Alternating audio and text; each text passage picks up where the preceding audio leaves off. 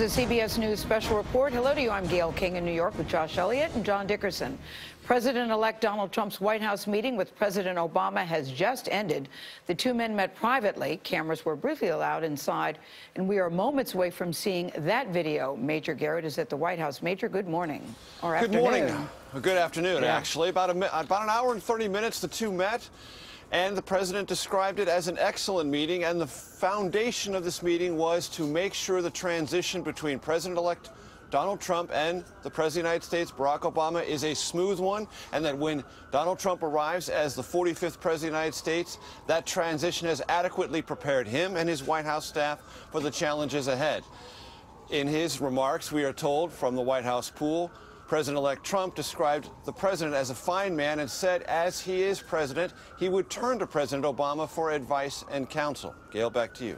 All right. Thank you very much, Major. CBS News political director and Face the Nation moderator John Dickerson is with us at the table. 1 hour and 31 minutes. Seems like a long meeting. Yeah, you can't just do small talk for that period of time. Every time Barack Obama says President-elect or Mr. President-elect, it moves one frame farther from the campaign and more into moving Donald Trump into the job of the presidency. And you can see Barack Obama working hard. And, you know, he said something very similar to President George W. Bush. I'm going to call on you whenever I need it. George W. Bush said, you'll be getting enough advice when you're in office. And a wide-ranging meeting suggests a number of things touched upon. We know foreign and domestic policy, two of them. Josh, the video of the meeting is just in. Let's take a look. Ready? Okay. Well, I just had the opportunity to have an excellent conversation with President-elect Trump. It was wide-ranging. We talked about some of the organizational issues in setting up the White House. We talked about foreign policy. We talked about domestic policy. And as I said last night, my number one priority in the coming 2 months is to try to facilitate a transition that ensures our president-elect is successful. I have been very encouraged by the, I think, interest in President-elect Trump's wanting to work with my team around many of the issues that this great country faces. And I believe that it is important for all of us, regardless of party and regardless of political preferences, to now come together, work together, to deal with the many challenges that we face. And in the meantime, Michelle has had a chance to greet the incoming First Lady, and we had an excellent conversation with her as well, and we want to make sure that they feel welcome as they prepare to make this transition. And most of all, I want to emphasize to you, Mr. President-elect, that we now are going to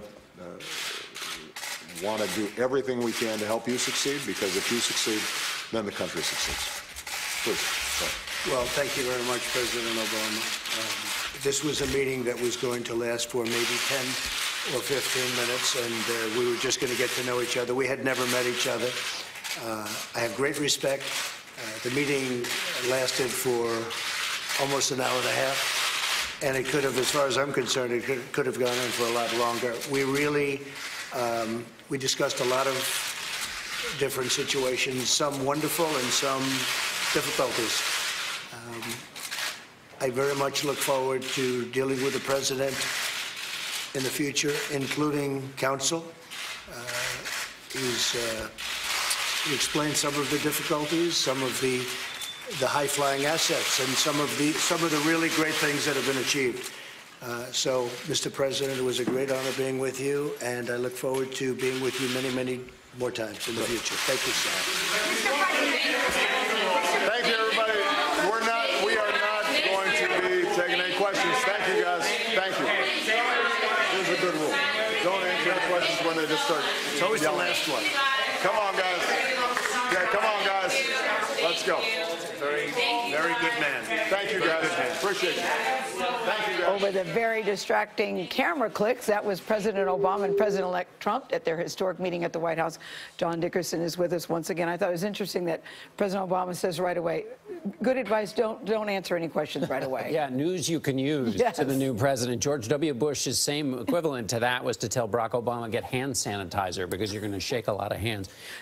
Donald Trump was at pains there repeatedly. He said he has great respect. It was a great honor. Then at the end, to get a word in, the last word was not about Donald Trump, but about the president. Very good man, he said twice. Think of all of the things that he has said during the campaign, and then for that 5 years where he said he was not a legitimate president. This is an attempt to turn the page and have a very different kind of moment. He started that on Tuesday night, an attempt to turn the page. He was very conciliatory. And he said, Donald Trump said this was scheduled, perhaps could have gone just 10 to 15 minutes. But we went almost an hour and a half and could have gone much longer. Yeah. Well, there's a lot going on in the world. I thought it was interesting. Also, high-flying assets. There's a man from the real estate. And he said he would seek his counsel. Yeah. I thought that was interesting. I thought that was interesting.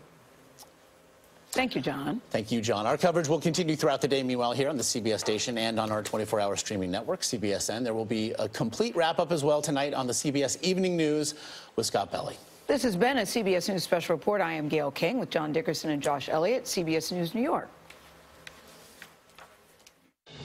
For news 24 hours a day, go to CBS.